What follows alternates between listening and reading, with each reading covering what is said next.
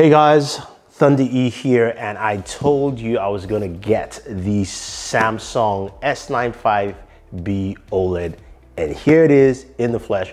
And this is probably the first unboxing for this TV, so let's get into it. This comes in an eco-friendly packaging, which Samsung has taken this year. So we've got, of course, our trusty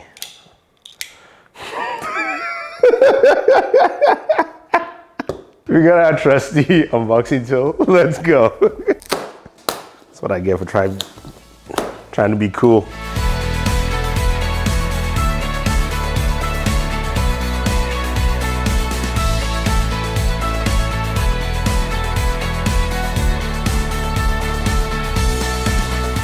Here are the ports for our Samsung S95B OLED. We've got two USB ports 2.0.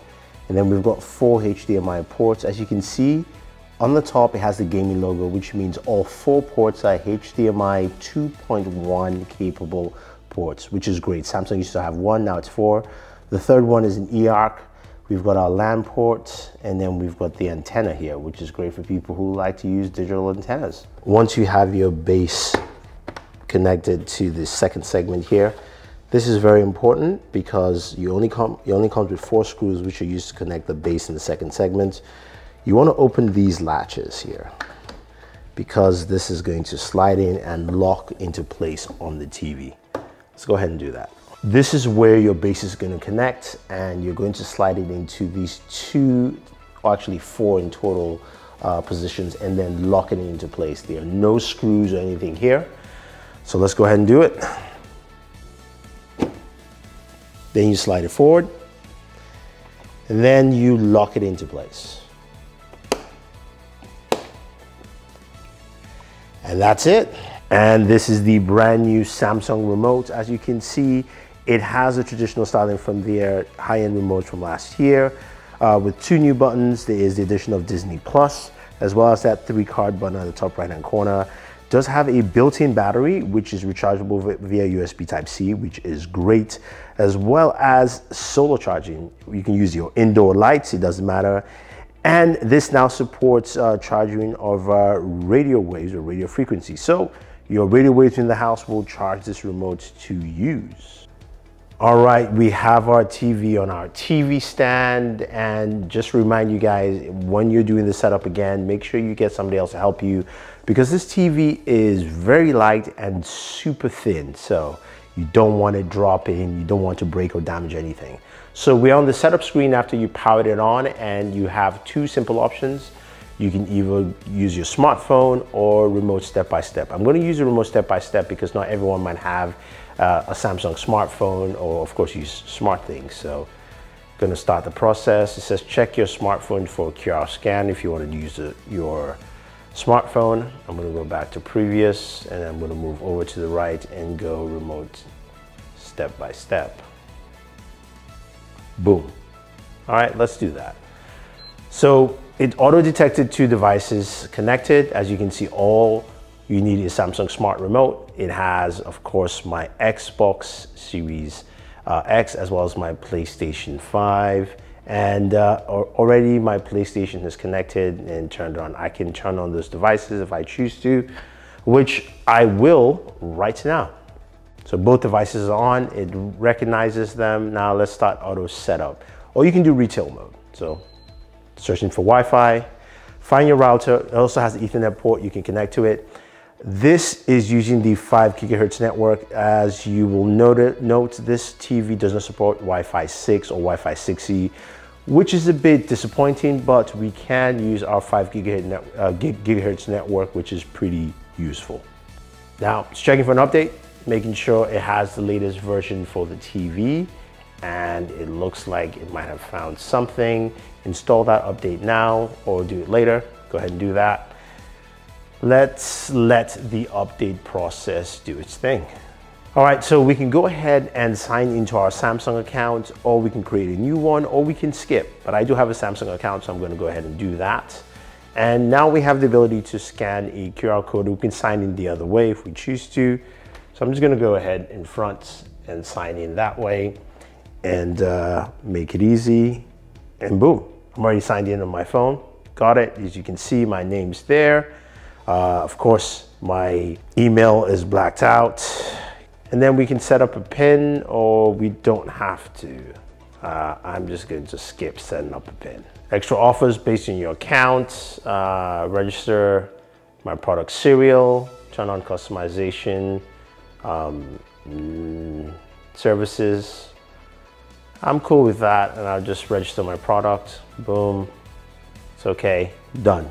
Keep everything that matters. Okay. Let's see. Save your settings and easily restore. Like that stuff. Broadcast information. Downloaded list of apps. Agree to storage of backup data. Yep. Okay. Cool.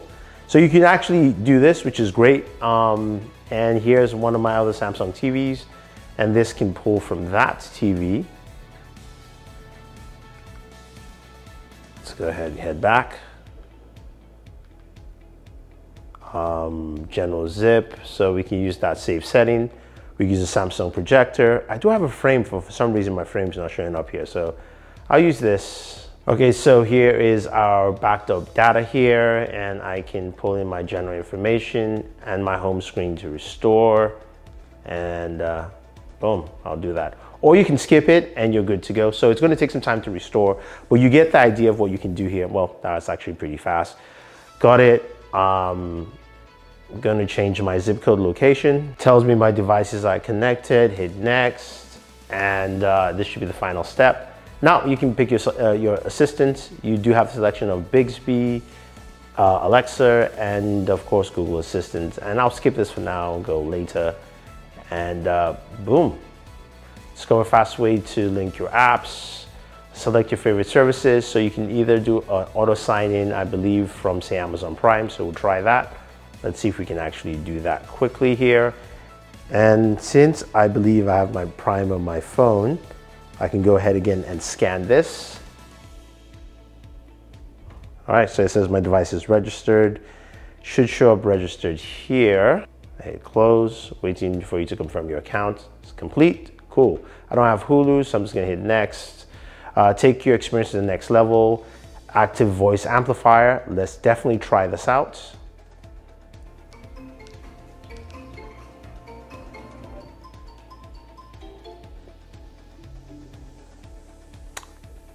And here we have it.